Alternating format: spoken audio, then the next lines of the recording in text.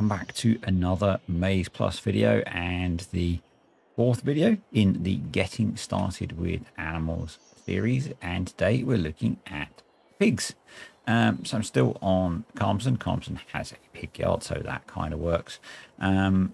Obviously, kind of like base game, sometimes you'll need to give them water, sometimes you won't, and you'll need to give them feed.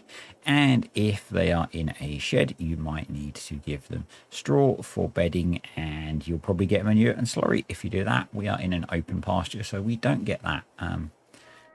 But Carmston's such a nice map that I couldn't not use Carmston to show you it. So what do pigs eat with MaizePlus enabled? So pigs in base game are one of those ones that are already relatively complicated. You had the 4 sliders already.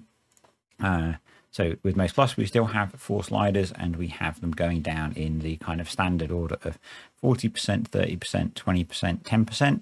And that's made up of feed concentrate, protein food, energy food, and moisture food. So what are those? Let's open up the animal food overview.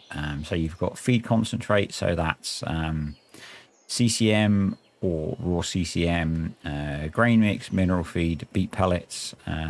So with pigs, if you want to grow the crops, pretty much you're going to want to plant some corn. You're probably going to want to plant quite a lot of corn because you're going to want to make some CCM probably, and you could use corn for the energy food as well. You could also use wheat or beet pulp or sorghum. So you're going to need some corn.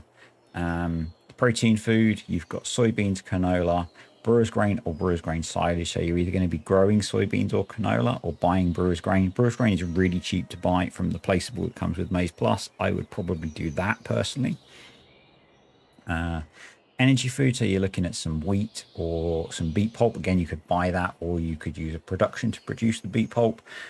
Corn or sorghum. And then for your moisture food, fresh maize is corn harvested with a forage harvester and not fermented into silage. Sometimes that confuses people.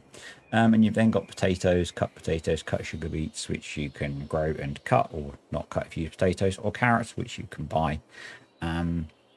With pigs, if you watched my most profitable animals from pigs, you probably don't want to grow the crops yourself. You probably want to use something like the farm supply pack to buy in the components cheap, or you might want to mix some pig food. So with pigs, there are 2 pig foods that you need to feed them. I do have a video on feeding pigs, but so there's the base game pig food that fills 2 of the sliders, so that will fill sliders 2 and 3, and then under pallets there is the Duiker pig food, which fills sliders 1 and 4, if I can find it.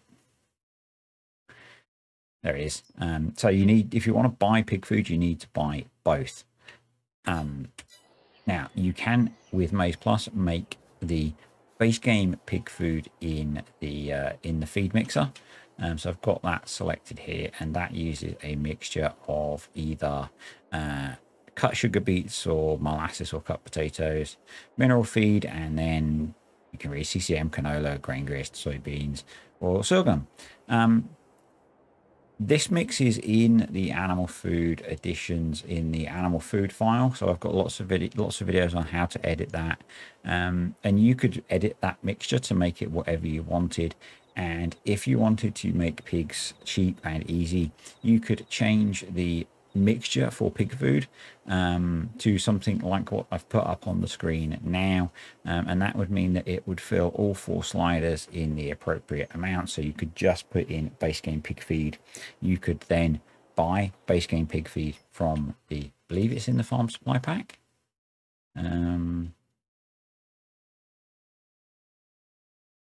Is it in here? Yes. So you could buy it from the farm supply pack. That's really cheap. £1,000 for 5,000 litres. That'd be a really good way of doing it. You could mix it yourself. You could use any number of the productions that are on Mod Hub that make pig food, because they make base game pig food. So yeah, that would be my recommendation for getting started with pigs. I think would be I'm doing pigs on a couple of my Let's Plays, and I'm using the farm supply pack to buy most of the food, and then I'm buying bales of fermented CCM. That's working out okay there. Actually, that's quite economical. But I think if you wanted to do pigs on a large scale, my suggestion would be probably to edit the mixture for pig food so that it fills all 4 bars, and then you can make your own pig food, or you can buy cheap pig food from wherever. Because with MaizePlus, the pigs eat a lot more. It's much harder to make money from them. So something like that is a way of doing it. And that's pretty much it for getting started. You obviously, equipment wise, with this setup, you're going to need a trailer to bring them water. You're going to need some way of feeding them.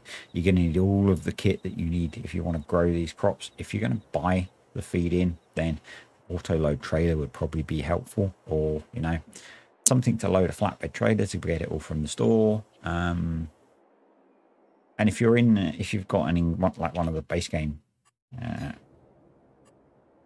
you use one of the base game pig pens, then you're going to be looking at getting manure and slurry out as well, and putting straw in. So you're going to want a straw blower probably.